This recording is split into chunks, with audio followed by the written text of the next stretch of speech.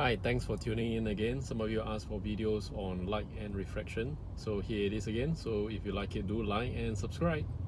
Okay, let's start tackling some of the questions. This is from 2016, section B. In fact, this whole question is on light. Very generous. 10 marks on light. Let's look at the first one. Refractive index of glass in air is 1.6. Calculate the critical angle for light in this glass. So formula that you're using is this: 1 over n equals to sine c, or sine c is equals to 1 over n. So sine c is 1 over 1.6. C will be sine inverse, which you will calculate it to be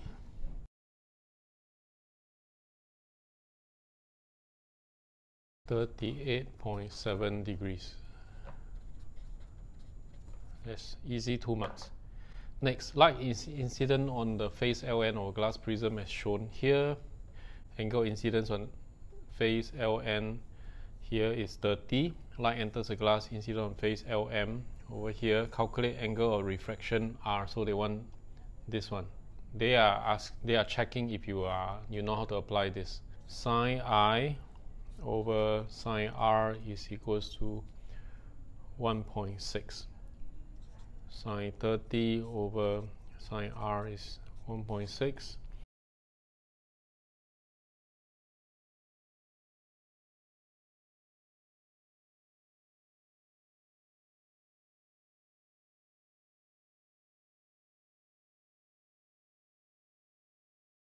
(18.2 degrees). 2 marks.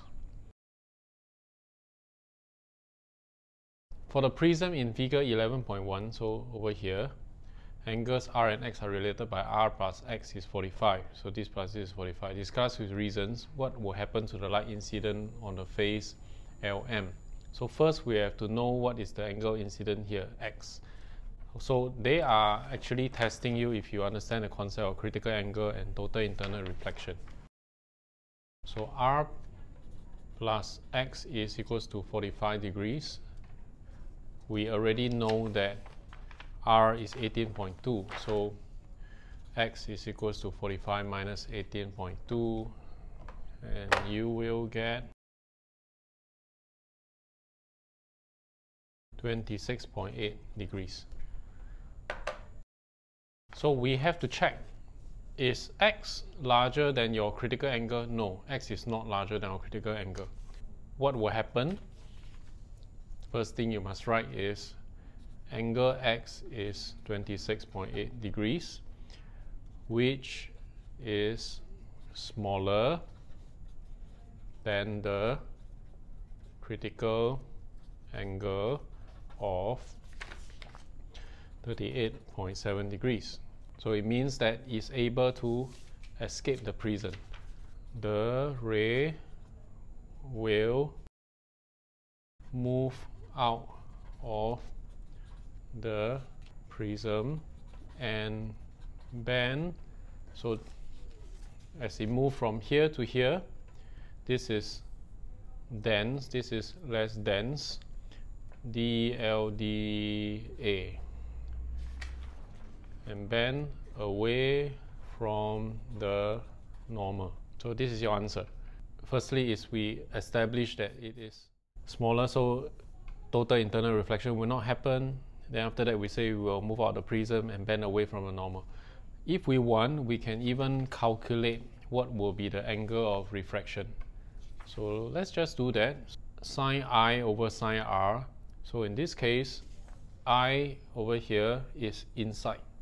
So when you are moving from denser to less dense, you have to remember you have to flip the refractive index. So sine 26.8 over sine R is equals to 1 over 1.6.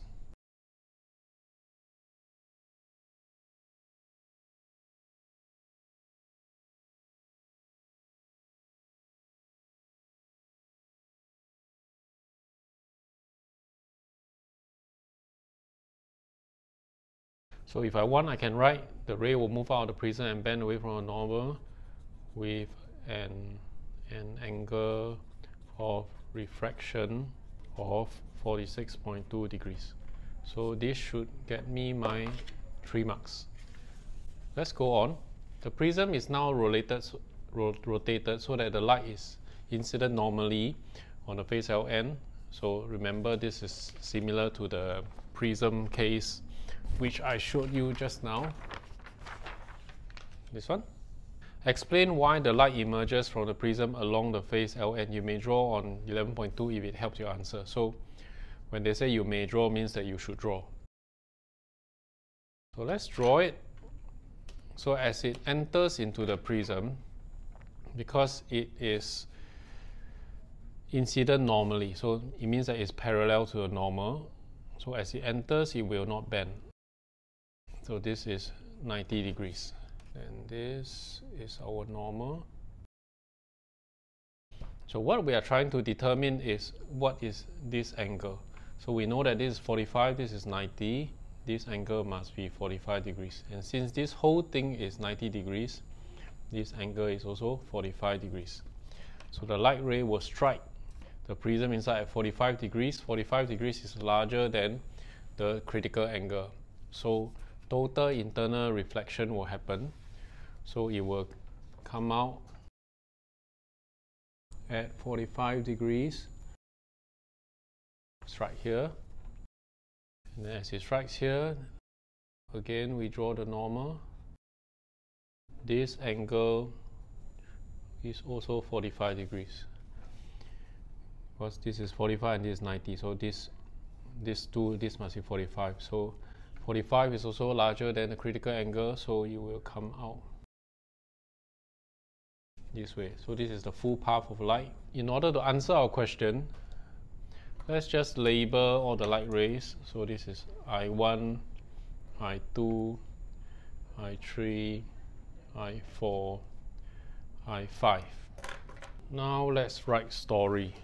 Explain why the light emerges from the prism along face LN. So we have already shown the pathway. So let's start from here. As light enters the prism at, so let's call this A. The ray will not be refracted as it is incident normally on the face LN. I2 will strike LM at an incident of 45 degrees. This is larger than the critical angle. So total internal reflection will occur. I3 will strike MN at an incidence of 45 degrees. Total internal reflection will occur again. I4 will strike LN incident normally, thus it will not bend and leave the glass block as I5. Okay, so labeling kind of help you to tell the story. So basically you need to be able to list down all the different angles inside and shows that they are larger than the critical angle, so total internal refraction happens. So this is how you get your 10 marks. Let's go on and solve questions from 2019 paper. So 2019 there are actually 2 questions. One is found in section A, the other one is found in section B. Let's look at this compulsory question in section A first. So light incident on the curved surface of transparent semicircular block passes through without deviation as shown. Light is incident at point C. So over here on the face of LM, explain why the light ray is not deviated as when it enters a block. So it is not deviated because it enters the block at an incidence normal to the surface. So the keyword is incidence normal, means that it's parallel to the normal.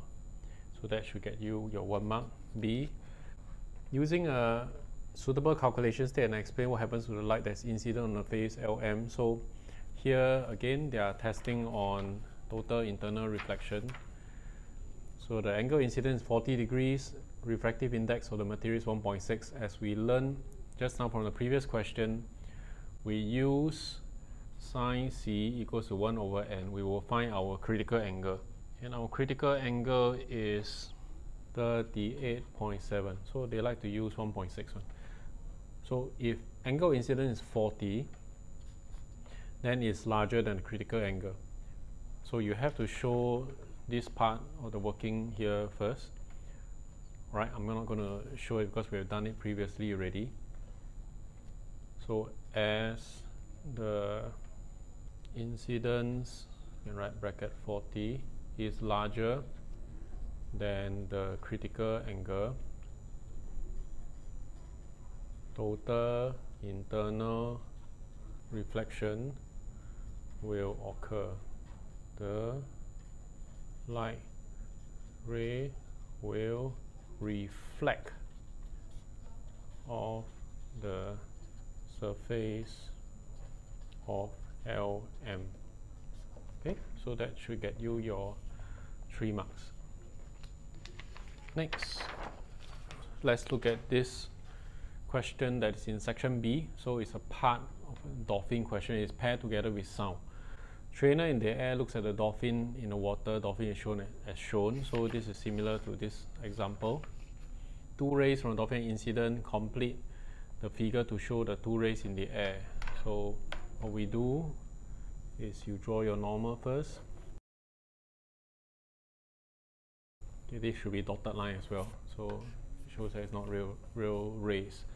So this is dense, this is less dense, DLDA. So you bend away from the normal like this.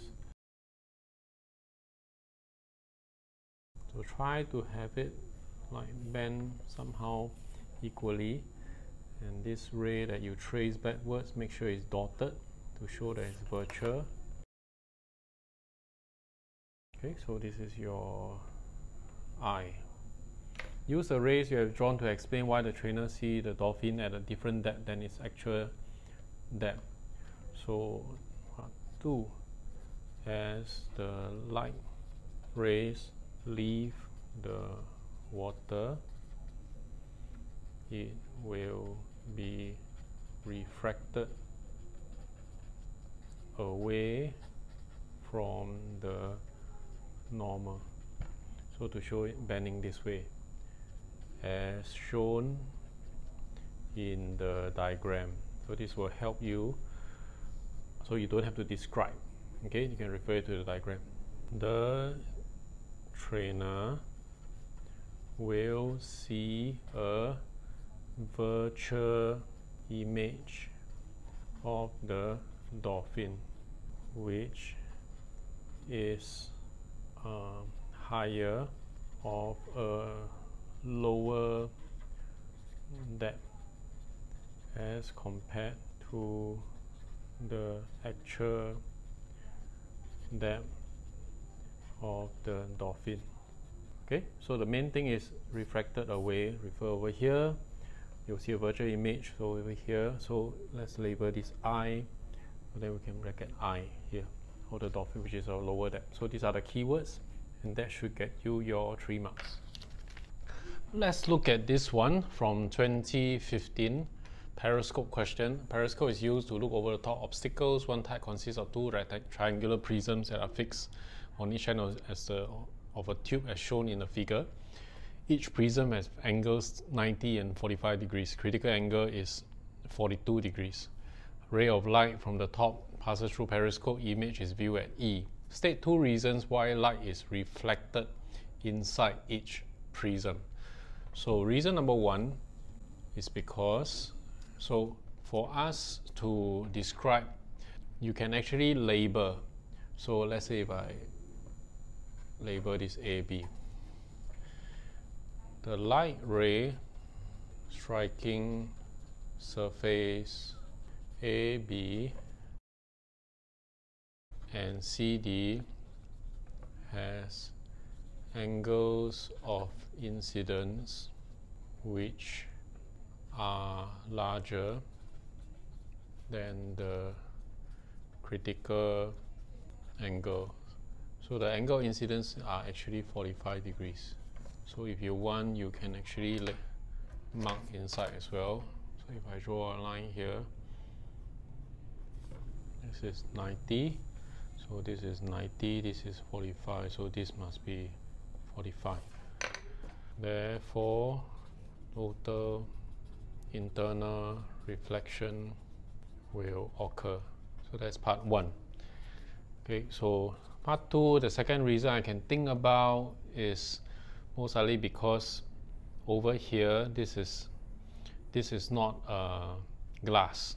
So let's say if it's glass and glass, it will be a different result. So second reason is because the light rays are moving from a denser medium to a less dense medium.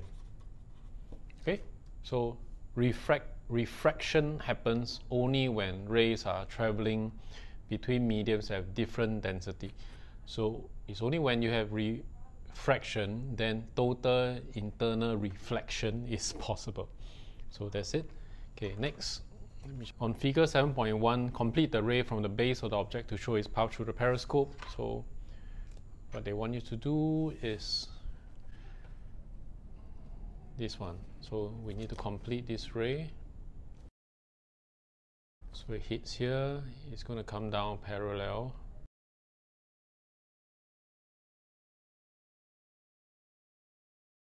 So I've completed the ray. In the space, draw the appearance of the object O as seen through the periscope. So you see this ray match the arrowhead, right? So I'm going to draw H here. So H, H, H. So H is still on top. It's the tail, tail, tail, tail. So your image must still be like this. Okay? So they are seeing whether you know it is an upright image or an inverted image. So that should get you your 2 other marks. So that's it for refraction.